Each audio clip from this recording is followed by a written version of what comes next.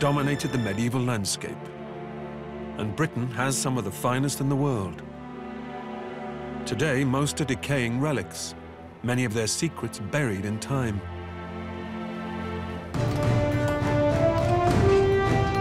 Now, historian Ruth Goodman and archaeologists Tom Pinfold and Peter Ginn are turning the clock back to relearn the secrets of the medieval castle builders. This is the ultimate in medieval technology.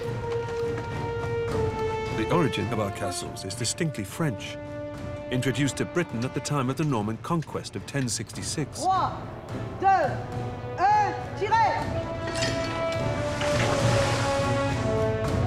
Here in the Burgundy region of France is Guédelon Castle, the world's biggest archaeological experiment. A 25-year project to build a castle from scratch, using the same tools, techniques, and materials available in the 13th century. It's a lot of hard work at the coalface, because this is industry. For the next 6 months, Ruth, Peter, and Tom will experience the daily rigors of medieval construction.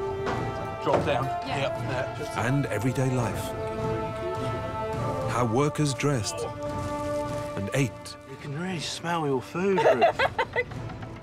And the art of combat. Oh. This is the story of how to build a medieval castle.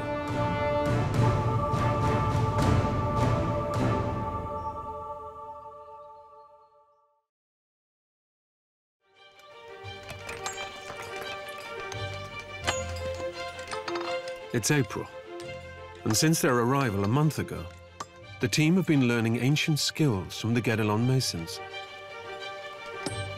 Perfect. Oh, good. They've also set up a base for themselves in the shadow of the castle. Building a castle involves such a lot of people, and they've all got to live somewhere. The 13th century was part of the golden age of castle building, when ever-evolving tactics and fortifications were driven by the legacy of bloody crusades and vicious dynastic struggles. Medieval dynasties sought to expand their influence and protect their gains. They built imposing stone castles, not only to assert power, but more fundamentally, to withstand attack. Now the team learn about building the castle's defensive structures. They'll look at the ingenious features medieval castle builders devised 3, 2, 1, tirez! and explore the craft behind the weapons they had to resist.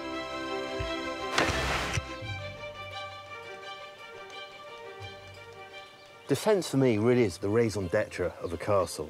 It's not just, the battles, the attacking, the defending. It's the structural input that you have to think about. Your defensive, your curtain walls, your towers, things like that. They are defensive structures, I suppose. I mean, they're much more than that, though, aren't they? I mean, they are about defending yourself psychologically. They're about telling everybody, don't even try it. And what about the weapons, too? I mean, what could they actually do against a castle? How effective were they? Yeah. I guess how many men do you need to defend a castle? And you'd need some ruddy, great big stores of food. And castles, people sometimes, knights and princesses, but it isn't. It's mostly about the likes of us, isn't it? It's about everybody else. And how do we survive? Yeah.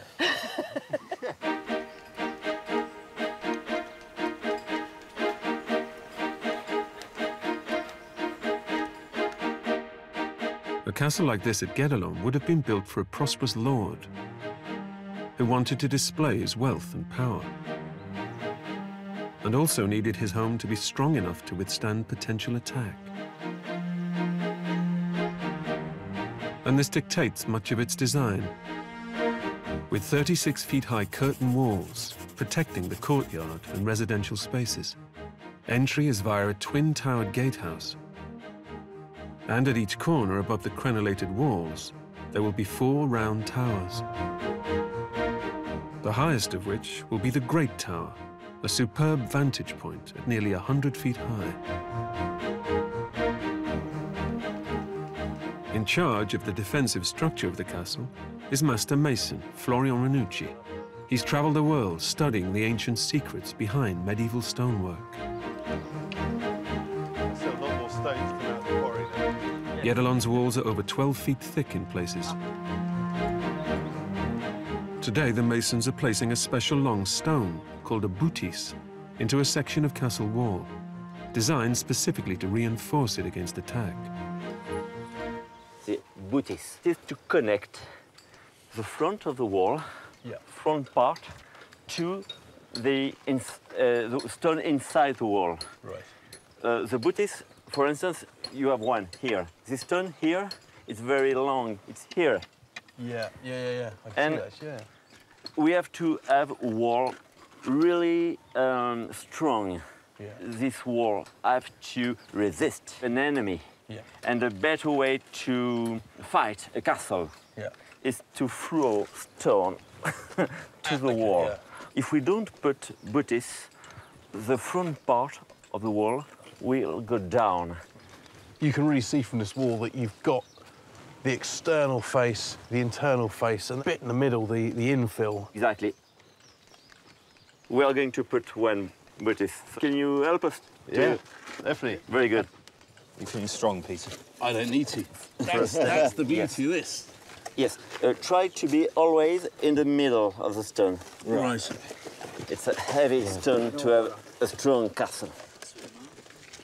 Boutis stones are not just placed at random. They're fixed into the wall at 3 feet intervals to give maximum strength. The boutis goes in the middle of the joint. So it's just linking in, but it's so clever because the pressure is now spread between two stones. Yes, we have to think everything. It's like a game. It's like medieval Tetris. At Guédelon, they're using a medieval formula to make mortar, mixing water with quarry sand and lime putty. Unlike lime produced industrially, it will take many centuries to set completely. We were afraid about it.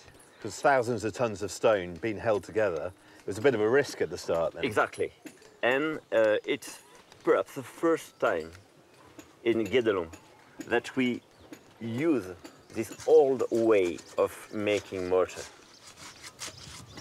Through experimentation, they've discovered that clay impurities in the quarry sand give this mortar great strength.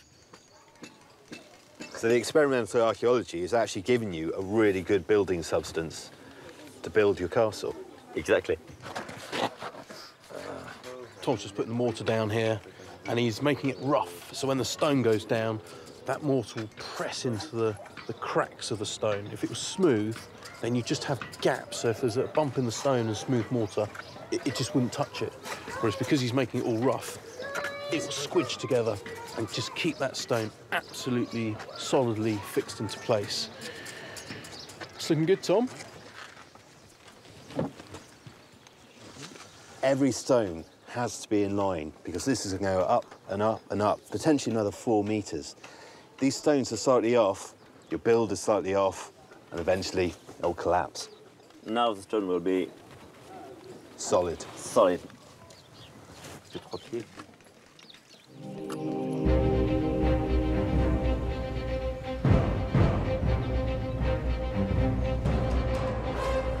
The biggest threat to castles were sieges. These were far more common than pitched battles and could last for months, even years. If they couldn't get through the gates, invaders could try going over the walls with towers and ladders, or mining under them.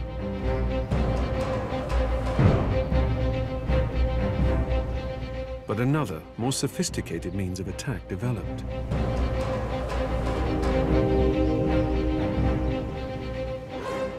From basic stone throwers to mangonels, couillards, and trebuchets, a range of deadly medieval war machines evolved.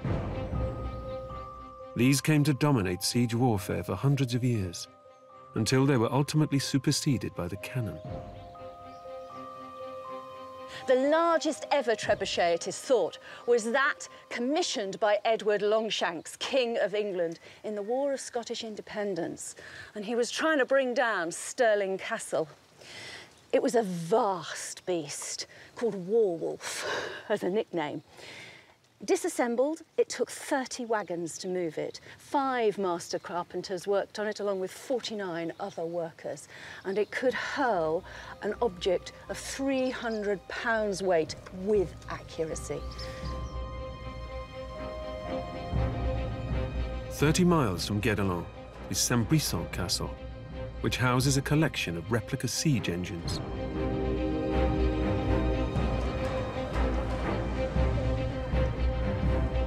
The Romans introduced basic catapults to Britain.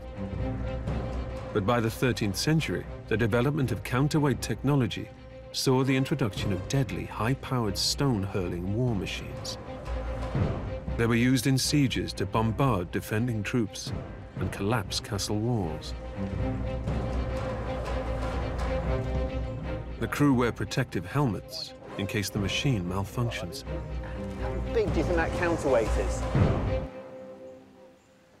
How's it going, Tom? It's good, mate. It's amazing how only 4 people can manoeuvre such a heavy counterweight.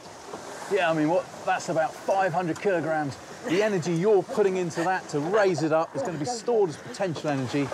Then when it's released, this, which is about 10 kilograms, this ball is going to be swung out and flung into the distance. They reckon it'll go about 100 metres. Looking good. Right, he's just going to lock this off. There we go. Tension's on the pin.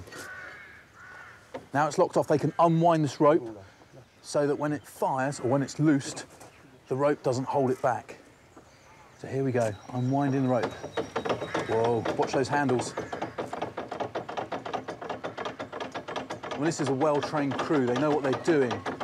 I mean, it's very different, isn't it, from doing it in peacetime as it would be in the heat of battle. That's the thing about the shouting, the noise. Yeah. These ropes can snap, the wood can snap. Here we go. The ball, the projectile, into the sling, and it's ready to go. I think we leave. So we're standing back. Standing back. So we're just moving back. Go to the seclusion zone. I imagine if it was in the heat of battle, you'd just be there. Yeah. Yeah, you'd feel quite lonely if you were the guy who's about to pull the rope. Right, we're going to count down. 5, 4, 3, 2, 1, tirez!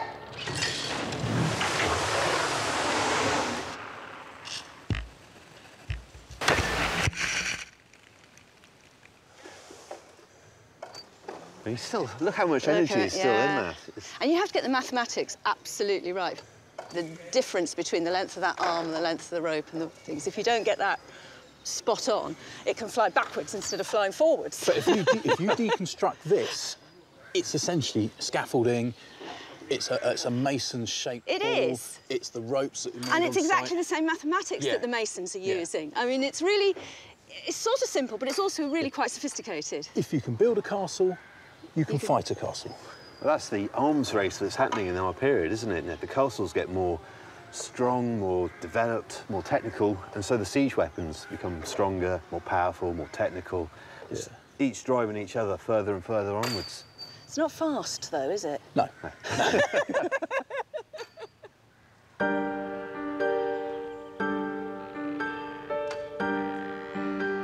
Despite being slow, these mighty war machines were greatly feared in the Middle Ages.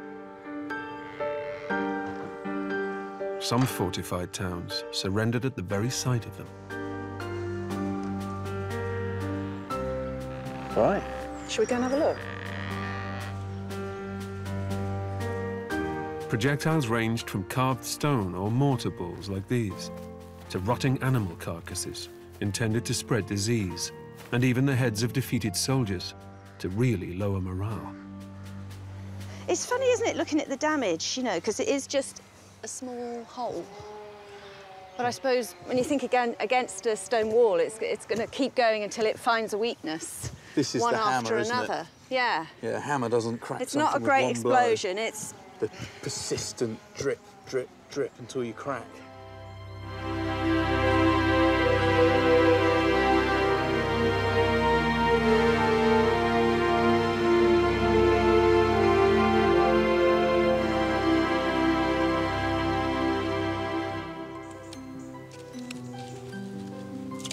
As well as being an archaeologist, Tom is a midshipman in the Royal Naval Reserve with a special interest in military history. He's been looking into what kind of armor an ordinary soldier might have worn in the 1200s. Not everyone could afford the expensive metal helmets and mail worn by wealthy lords and knights. A more basic form of protection commonly worn for combat was the gambeson, a padded linen tunic whose main protective element was sheep's wool. Tom's visiting Ruth in the hovel. She wants to make him a gambeson, and the process starts with the sheep's wool. Ruth, when you asked me here for a fitting for my protective clothing, I was thinking chainmail and armour. That's not the case, is it? No, this is... Well, it is, but it's not. This is cloth armour. Cloth armour. Yeah. And that's good, is it? It is good. Yeah, you're going to be glad of this, I reckon. So you may have lots and lots and lots of layers of linen, and then a big fat layer of wool, prepared wool, and then more layers, many, and then you've got to stitch the whole lot together really tight. Not so it's like big and fluffy like a duvet. Right. Compacted right down into something truly dense. I mean, it's almost, this is, modern body armour is the evolution from this. You've still that balance between protection and manoeuvrability and trying to cover as much of the body as possible. And this is the ancestor of Kevlar, of the bulletproof vest.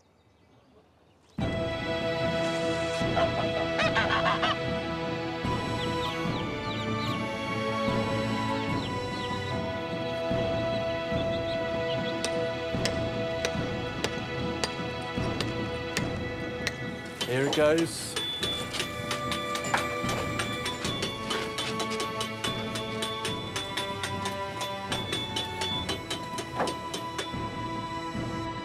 One of the defining visual features of medieval castles is their arrow loops. The ingenious design of these simple slits in the walls provided protection and gave castle archers a huge advantage. Very good.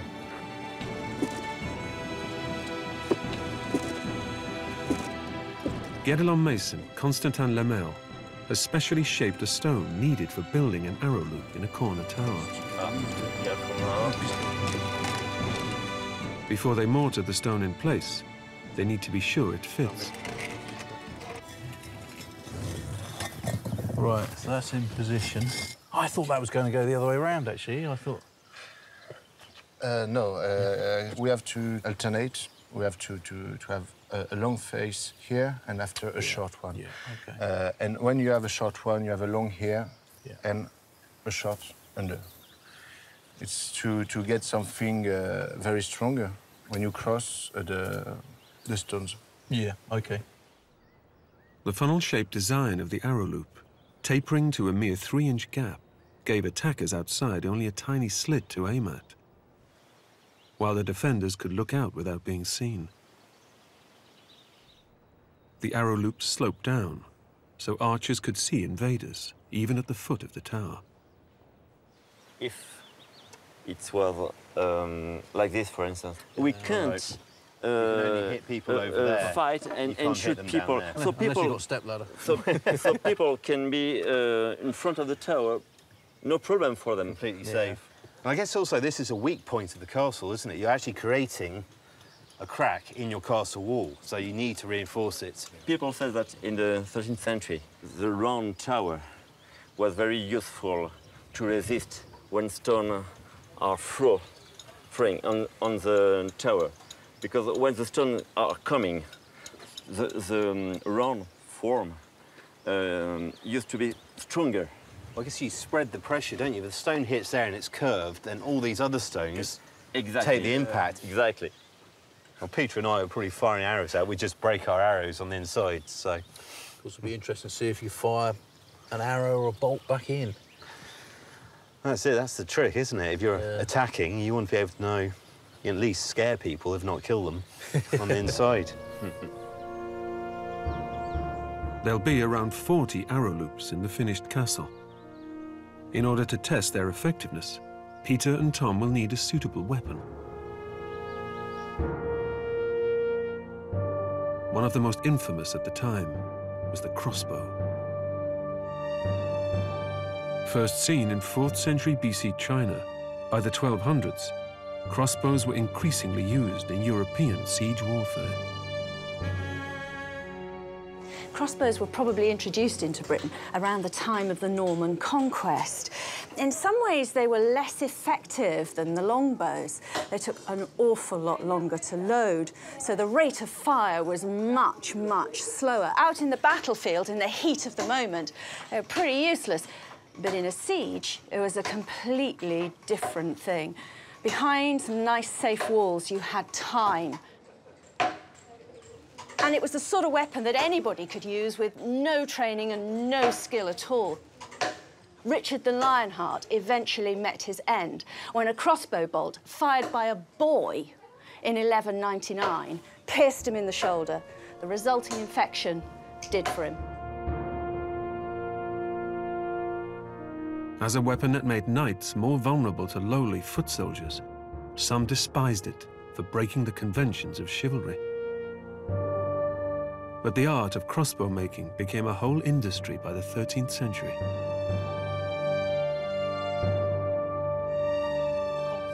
In Britain, it survives to this day, among a few specialist craftsmen, like bowyer Chris Jury.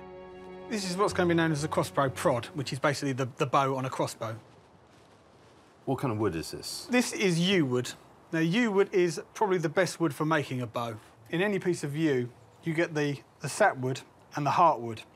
The sapwood is good in tension, which means it can stretch, and the heartwood is good in compression, which means it can crush. So the two grow naturally together in a single piece of wood to form a natural spring.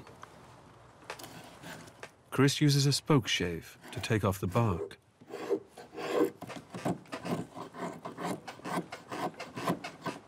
I would imagine in the medieval period they would have done it in like a production process, so it would be done in fairly large batches.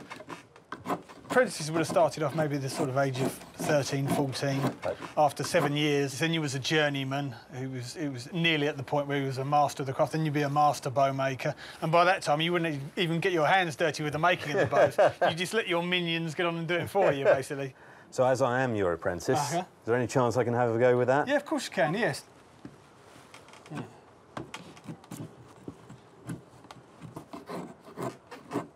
You want to be gentle, but you've also got to put a bit of pressure on, haven't you? It is, yeah, it's quite a delicate task because you don't want to be cutting into the sapwood at all.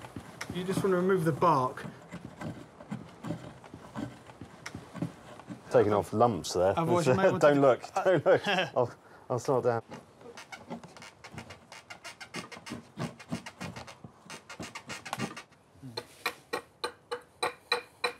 The next stage is to taper the prod with an axe. Yeah, I can tell you used an axe before. You've definitely got a better technique than that with a spoke shave. If you don't mind me saying so. The more we do this, the more likely it is that I'm going to make a mistake. You need all 10 toes, do you? Yeah, you have to take one of your own legs.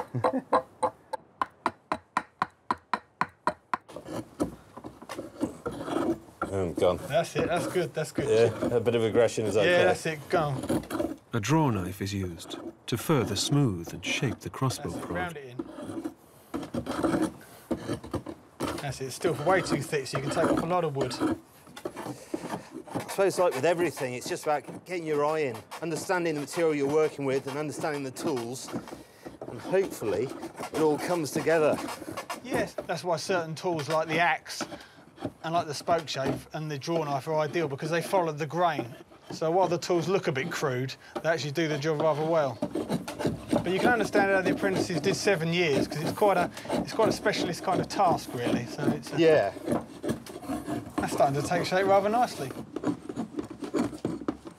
If you've done good work with your tapers, then it should bend relatively evenly. Well, I think I've done exceptional work with my taper. Well, so. it looks pretty good.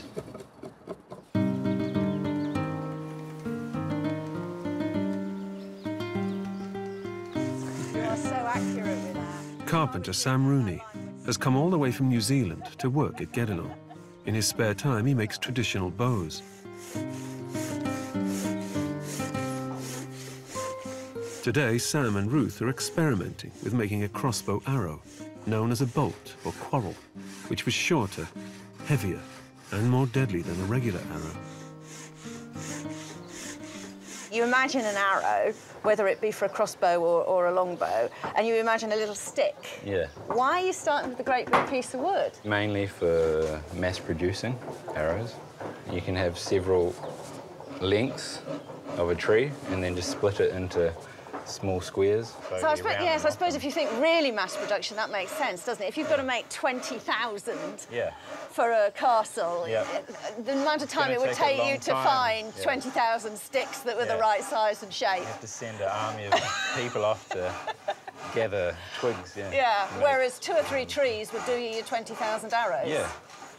Right, that makes a lot of sense. You're just squaring this off at the moment, are you? Yeah, I'm just squaring it off using a medieval bandsaw. The thin piece of wood is then cut into individual strips, which will be shaped to make each bolt shaft. And it'll be practically a circle, like this one here. Oh, right, so that one's pretty much finished. Yeah, that's about as round as you're going to need, isn't it? So we're going to drill a small hole in the end of the bolt. A metal bolt head is then attached. You would not want that pushed through you, would you? Oh, no. What a foul-looking thing. And a slit is cut so it can be fletched. It's recorded that in 1250, a chief English quarrel maker produced 25,000 quarrels a year and could be expected to make 100 in a single day. It is a huge amount of work, all of this, isn't it? Well, yeah, I guess so. Bows are still really woven into our modern life. I mean, think of the surnames. Bowyer, Fletcher, Stringer, Archer. And then all the number of phrases that come from one form of archery or another. Things like to pick a quarrel, or a bolt from the blue, or he's got lots of strings to his bow. They're all archery terms. They finish off their bolt by warming up a medieval glue made from an unusual source.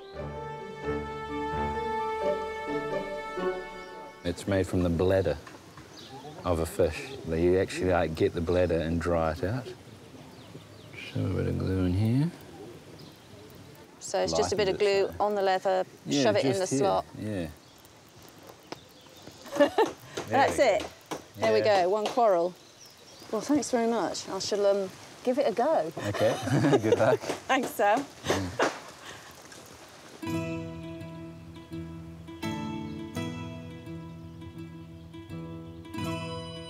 By the end of the 12th century, a new design of crossbow was introduced. The addition of a metal stirrup enabled the crossbowman to hold the bow with his foot and draw back the string, either with both hands or a belt hook. This was known as spanning the bow.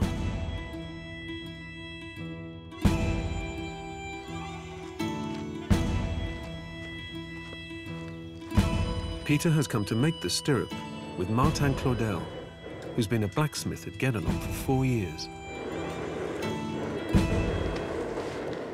And they use a process called smith and striking. The smith is the blacksmith. He's the guy doing the thinking. He's got the little hammer. He's moving the metal around. He taps it. The striker has the big hammer, and that is me. I always hate doing the striking. I've got no rhythm, basically. But then he hits, I hit. He hits, I hit. And when he hits the anvil, I stop. OK, we good? And, You're done. Oh, right. Peter and Martin will hammer the iron flat and then bend it at 4 corners, making a stirrup shape.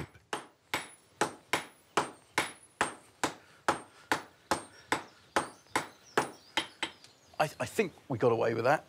It's certainly starting to take shape. We've got a kink in it. We've got a bend. And in these two ends, he's going to fire weld. So he's basically splitting the metal. So when they come together, they interlock He'll heat all that up, and then he'll basically smack it as hard as he can and compact that back into a single piece of metal, essentially creating a fire weld, which is ultimately very, very strong, which will give it the strength it needs, because if you think about putting your foot in it and pulling on that crossbow in order to cock it, you don't want your metal coming apart. He's going to ramp up the heat so it goes white hot. The reason for the darkness in here is so he can see the colours. Here we go.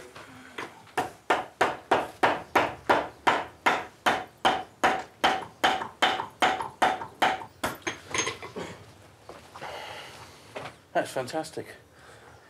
Are you happy? I'm happy. Yeah.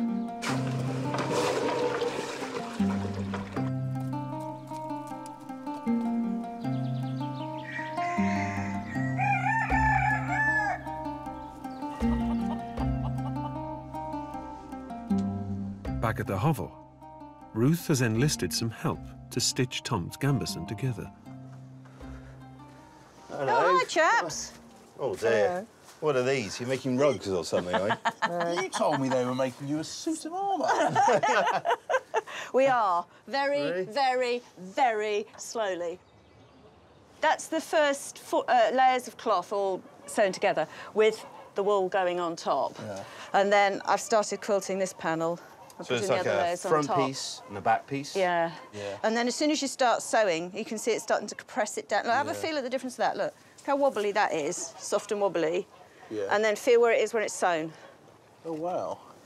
I Well, think it's nice to be so. fight in the winter, because this looks quite warm. I think it's quite warm. And in fact, I have to be honest, don't fight anytime soon. You wouldn't believe, this is a day's work. I mean, I've done nothing all day today except this. Who's wearing gambesons? They're being worn by men-at-arms, fairly ordinary soldiers, you know, and being worn by the rich soldiers in combination with chainmail. So they're being worn by quite a lot of people. Yeah, I'd certainly be happier if I was on the walls wearing a gambeson to sort of stand there with my crossbow than I would be if I was Yeah, just in I my don't shirt. know. In the 13th century, gambeson making was a skilled craft, done mainly by men. You keep your right arm underneath, so you just keep poking and pointing. And I find if you stretch the cloth with your left hand... Blimey. Yeah, blimey, I'm glad you said that. Now, you've missed. Look, you've come up right over there. Don't want to go back down. Yeah. You've got to come up in line. OK, OK. He's not a natural, is he? At least I'm giving it a go, At eh? least you're giving it a go. Come on. No, No, missed try again. again. This is like pot luck. Right, this time. OK. That's better. That'll do, that'll do. It's good enough. Right. Yeah. And you need to pull really tight, though don't break the thread. Yeah. Marvellous. And then straight back down again. Straight back down. That's it. And catch it with the other arm. Do not envy one eye. It is slow, isn't it? It is.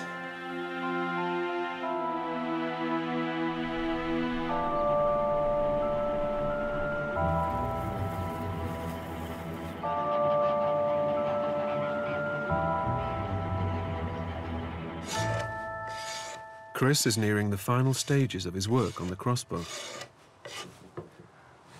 OK, so here we have your bow, all nicely shaped and expertly tapered and nice and smooth.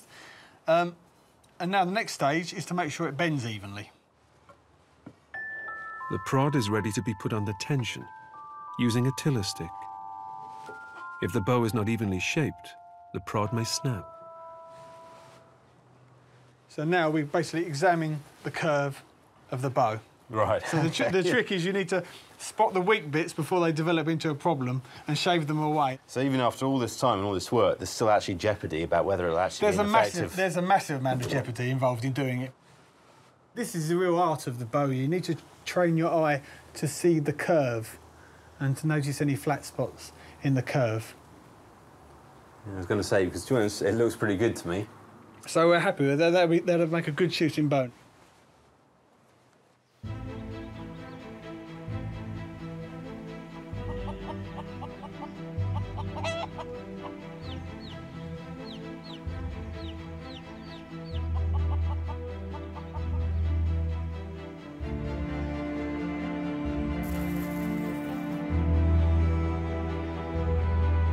The deep ditch and sloped walls at the base of the castle are designed to make them harder to approach. The only entrance across the ditch is a 10-foot-high bridge to the main gate.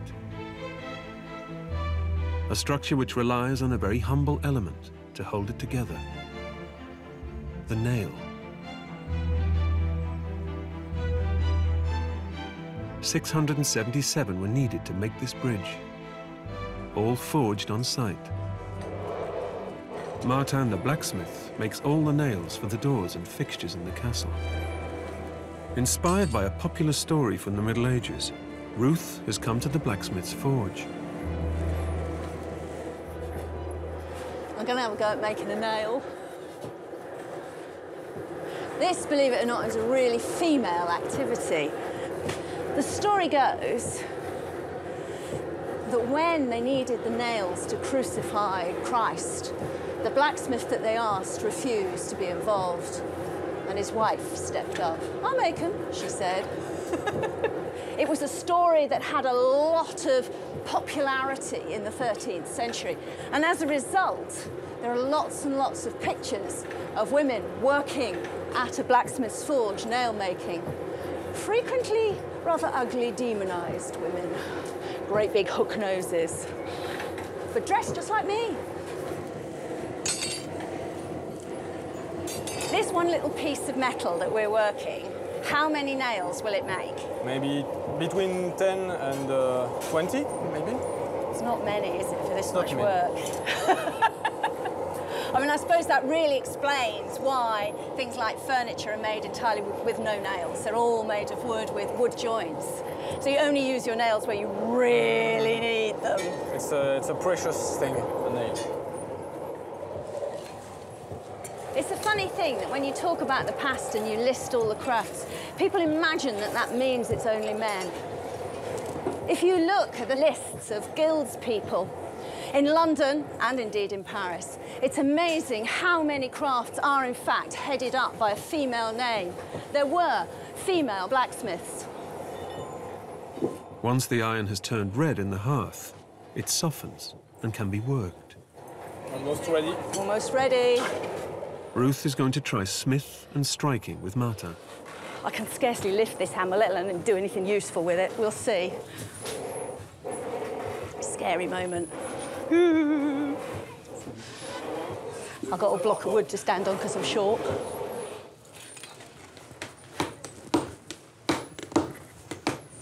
Oh, sorry. I'm not on strike, am I? Oh, terrible.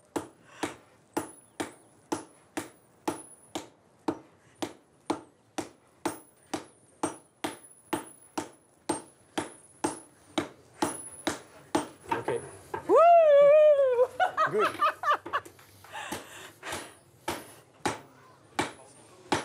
Poor Martin is having to reshape it as my hits are not quite central, and so I'm making dents down the edges, and he's being very... sorting out all my... The metal is heated again and again. Nice and sharp on the end. And gradually driven into a point before being squared up.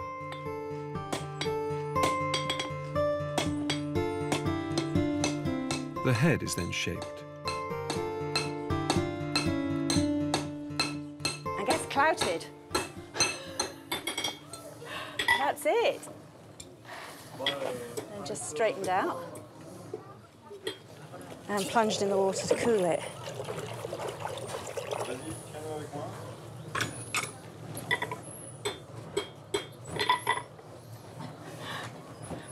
Just like that. I can really see why 13th century people were finding ways of using as few nails as possible. Such a lot of work.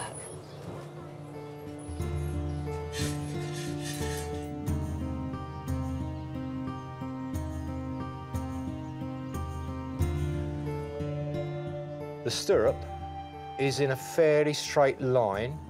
To make the finished weapon, crossbow expert Robin Knight binds Peter's iron stirrup and Tom's yew prod. I mean, one of the interesting things for me about making this crossbow is you're relying on a lot of different skills. Well, blacksmith making a stirrup, Yeah, bowyer there was no such thing as a crossbow maker. One man made the tiller, the blacksmith made all of the ironwork, another man made the string. That's where you get the surname Stringer. When the guy at the end of the process got all the bits together, he didn't know how each individual part was made, because to him, and the trades were, before the guilds, were called mysteries, to him it was a mystery. Right, that's simple. He just wasn't aware of how it was done. Group of individuals with very specific knowledge and skills. Exactly. Bringing together almost like a flat pack of a crossbow, and then one man put it together. What separates the crossbow from the longbow is really, in defence, you don't actually need a huge amount of strength or skill to use it. You can use it effectively. Training for longbows took from about the age of 7. Crossbowman, you can train him up in half a day. But he's still got the capability of killing you with half a day's training as a longbowman with 15 years training. I mean, this is a weapon that was actually banned by the church, wasn't it? A weapon unfit to be used on Christians, only to be used on heathens and Saracens. Nobody liked crossbows. Unfortunately, you get the oddballs like me that sort of quite like them.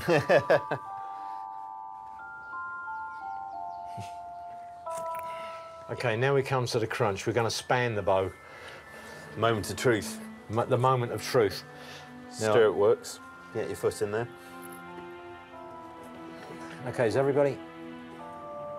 Holy mother.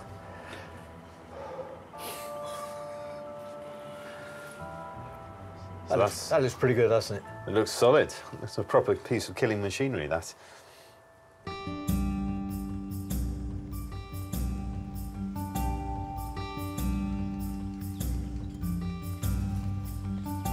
Back at the castle, the team are almost ready for basic siege combat.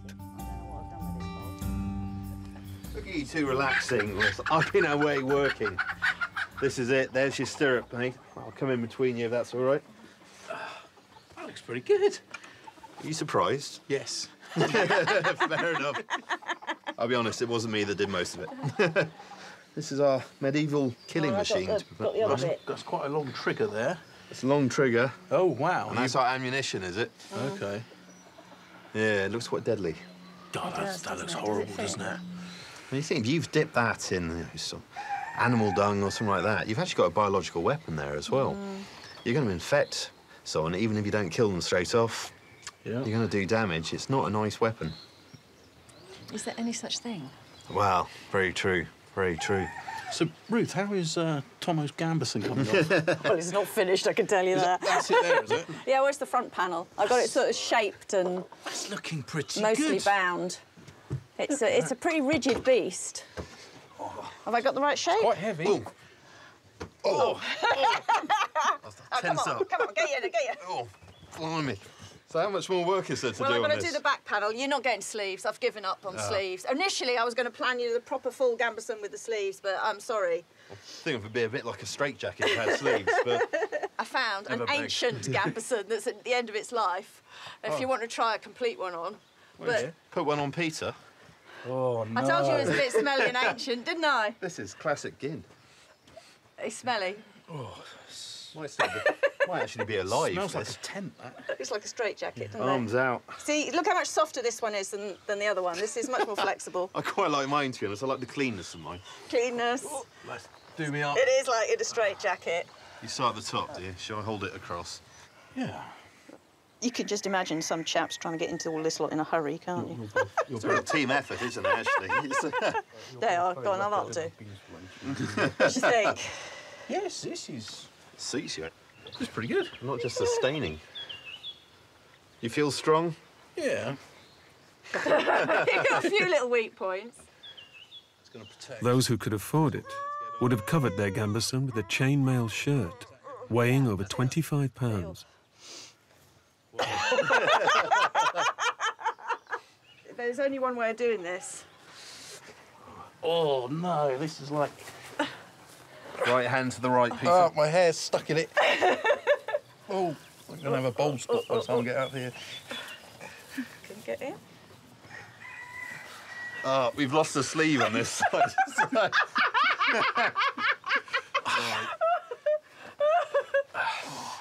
It's so glamorous. Here we go. Pull your sleeve up.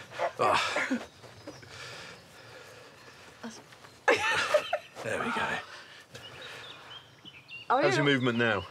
You see, it's good. It's a bit more restrictive under the arm. It's actually not that restrictive. It's just the weight, you know. It's heavy. It's heavy. It's really heavy. But it's not that heavy. I can still. Do this stuff. You see the chainmail on, it actually looks like it would give you better protection than I thought originally against something like this. It is quite dense, isn't it? That's fine. That's actually fine. I'll take a run up. Close contact. You're going to be pretty safe from a sword blow, aren't you? In that? Yeah. Now we get to see him taking that off. We're not going to help him then? No. Oh, sorry, Peter. No, this is going to be the amusing moment. Here we go. I've seen some wonderful period images of blokes trying to get out of their male shirts. Go on. Here we go. Here we go. The years I spent in the asylum. This is exactly what the pictures show. This is exactly what they show. Unbelievable.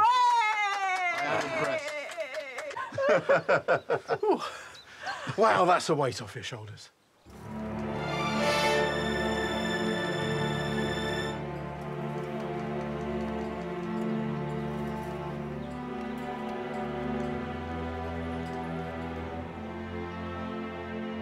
The team are going to give the Gambeson a sterner test, using their new crossbow.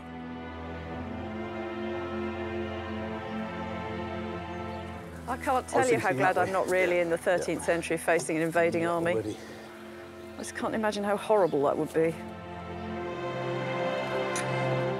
Bolts shot from a high-powered crossbow could be as deadly as bullets and shell fire. OK, you can duck down so you can rest. Hide. Thumbs on there. Oh, I wish it looked less like a person. There's no head. Oh, it's horrible. No, there is. It's very, very small. OK, here we go. OK. 3, 2, 1. Ah, thank goodness for that, I missed. Load you up, big boy.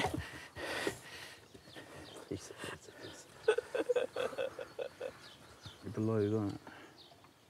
3, 2, 1. Nice. You meanie. You meanie. Well, I've gone to the side and low. Yeah, yeah. Should we have a look? Yeah. How are we looking? Oh, it has gone through. It's gone through, is it? That much. I really expected that to be, you know, up to. Yeah, up to the I thought it was flight. going to be spaded into you. Yeah. But let's not forget the quality of the Gambeson. You know, that layered approach has obviously worked.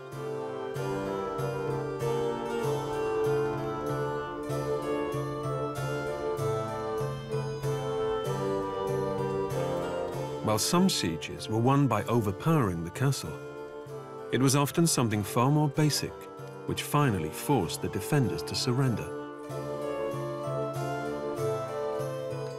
In truth, when castles fell, it was rarely to actual siege engines and far more frequently to starvation. Indeed, in 1215 at Rochester, besieged inside the castle, the people were holding out. King John, on the outside, had amassed 5 trebuchets that were battering the walls for 2 months. Inside, food was running short, and they looked around them and began to eat their expensive war horses. And it was only when they had finished eating every horse that they surrendered.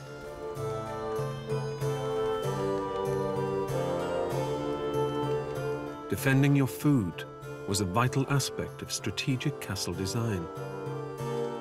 With this in mind, Guédelon's Great Tower contains its own food store and a well. It's the castle's ultimate stronghold. If the walls were breached, it would be possible to fall back to the Great Tower. Next to the Great Tower is the kitchen, where Ruth begins preparing a meal fit for fighting men.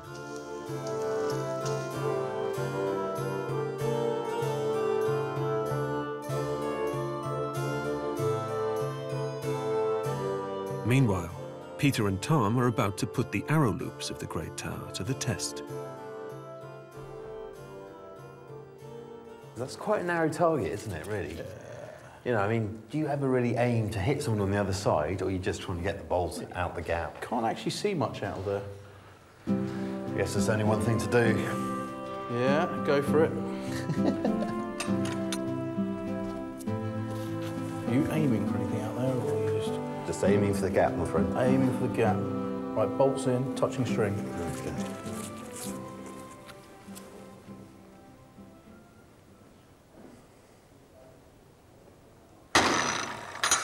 That was fast. In this environment, that seemed far more powerful and these a lot faster. Well, I guess from a defensive point of view, then, something like that, shooting out the loop, you know, it's a bit of a fear factor straight away, isn't it?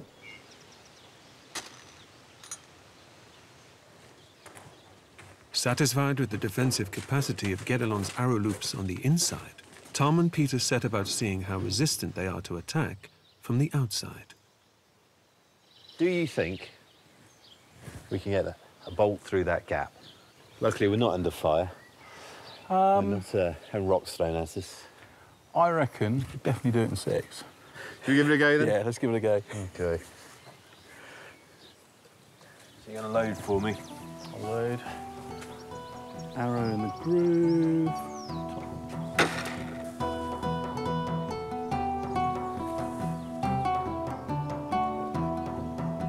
On the string, it's loaded. Oh, that was terrible. No, it wasn't.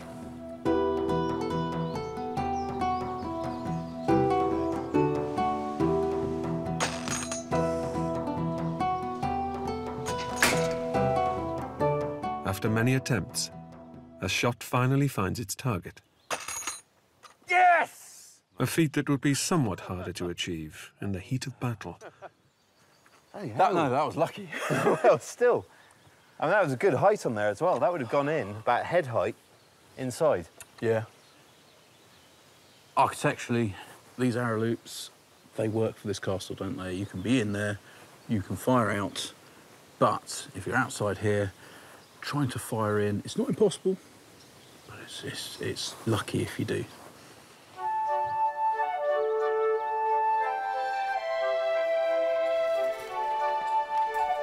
While Peter and Tom return to the building work, in the castle kitchen, Ruth is preparing food for medieval men-at-arms. It is slightly conjectural. We have to sort of look at as many sources as we can to come up with what a 13th century soldier would actually be eating. So it largely comes down to pork. Pork was considered to be the food which was most compatible with the human body.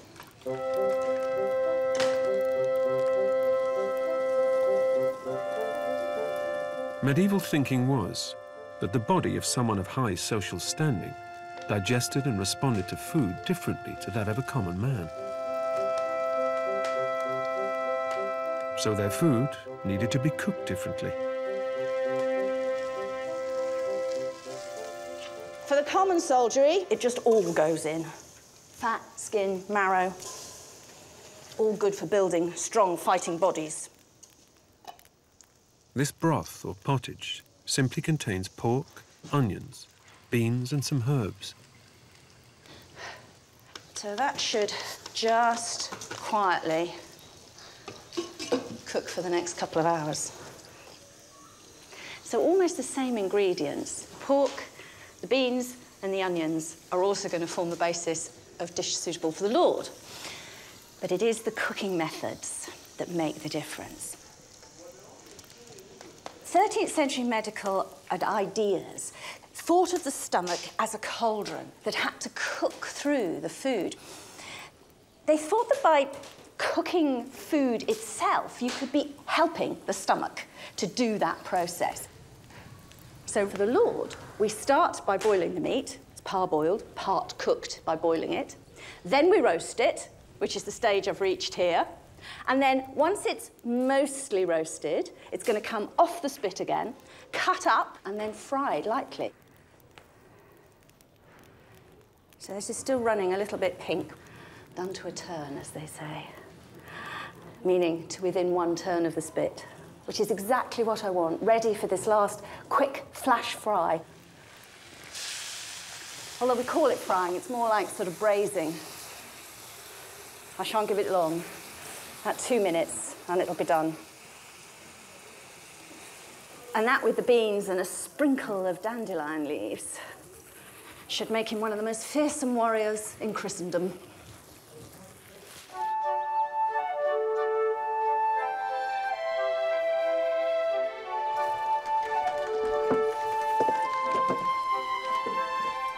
It's nearly time to down tools at the end of the day.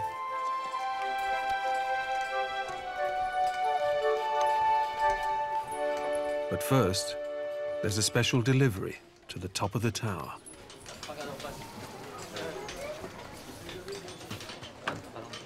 Oh, you can really smell your food, Ruth. What have you got for us? Smoke. Oh, wow. Well. Right on cue. Oh, pass. All right. Crockery. Crockery. Fried onions. Fried onions. Tomo's food. Beans. My food. Oh, pork. A nicely balanced diet, then. Oh, yeah. So, you know, where do you fancy yourself on the social scale, really? I know where I am on the social scale. I'm roughing it at the moment. Oh, and by the way, dandelion petals, they are associated with the planet Mars. So you're going to be that martial by the time you're finished. That's the point. I see. Yeah? So we're going to start with... I'll start with a bit of pottage. Some man-at-arms. Yeah. I know you're a man. That's enough of that. Starting a bit of work. Okay. I'll eat this and I'll start working. I'm gonna next bit of that thrice cooked pork. It would all look more lovely, wouldn't it, if it was on silver platters and there were beautiful napkins and so forth, but never mind. It's got that rustic look to it. Yeah, I'm good at rustic. I don't really do posh, pretty food. But if you're up on the walls doing guard duty, I reckon you actually want the kind of pottage, almost stew type meal. You can just, you know, you don't have to think about it. You can just enjoy your food. Yeah, it's going to warm you up. Of course, I suppose, you know, if you're in a castle, this is a great meal on day 1 of the siege. But by day 4, you're starting to look at the stocks and say, how much have we got? And as it drags on. As much as anything, food is a weapon of war. Yeah. Exactly. Next time, interior design, 13th century style, which means mud, paint, and a fiery furnace. Can you imagine living in a world with no electric lights